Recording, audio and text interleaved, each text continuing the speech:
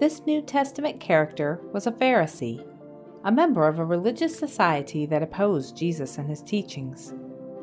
We are told in the Gospel of John that Jesus referred to this man, however, as a master of Israel, indicating his influence on the society of his day.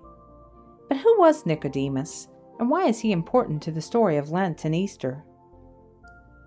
There are 3 encounters with Nicodemus recorded in Scripture.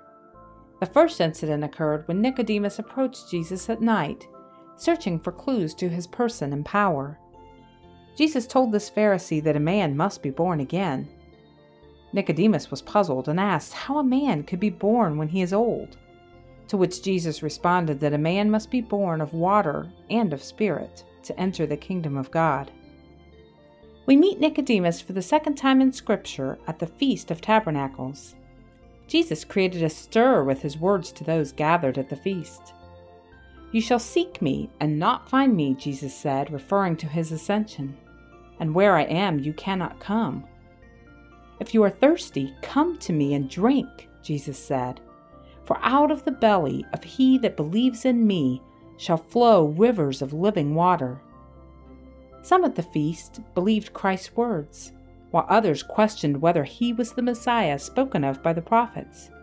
For Christ was from Galilee, and the prophets said he should come from Bethlehem. Some in the crowd called for Jesus to be arrested, and when the chief priests and Pharisees were asked why they would not do so, it was Nicodemus who spoke up, saying, "Does our law judge any man before it hears him and knows what he does?" The third time Nicodemus appears in Scripture is after the death of Christ.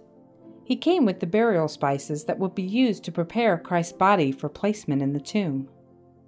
This passage in the Gospel of John is significant because it mentions that Nicodemus first came by night, indicating the importance of that earlier conversation as the life-changing event that brought Nicodemus to the cross.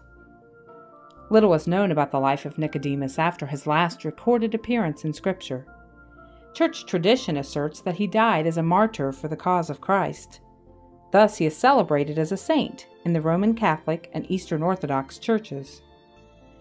Regardless, Nicodemus is important for his role in asking the question that led to one of the most beloved and well-quoted verses in Scripture.